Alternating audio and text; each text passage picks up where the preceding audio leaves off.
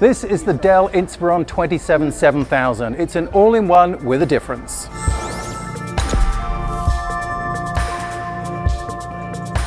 Usually when you buy an all-in-one, you're pretty much stuck with the hardware that it came with, but not in this computer. Undo a couple of screws on the back and you can change out the CPU, you can switch a hard disk or SSD, and you can change up the memory. So if you start off with the base model, a $1,000 machine running on a 4-core AMD Ryzen 1400 processor, and it doesn't quite cut it, you can swap out for a faster chip, either now or in the future, just like you would in a traditional desktop. It supports dual drives, so you could start off with a hard disk and add a solid state disk as prices come down.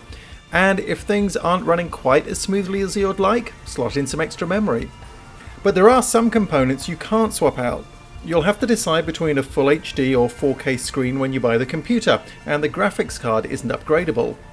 Even so, with the options on offer, you could end up keeping the machine a few more years than you otherwise would, and that could save you money.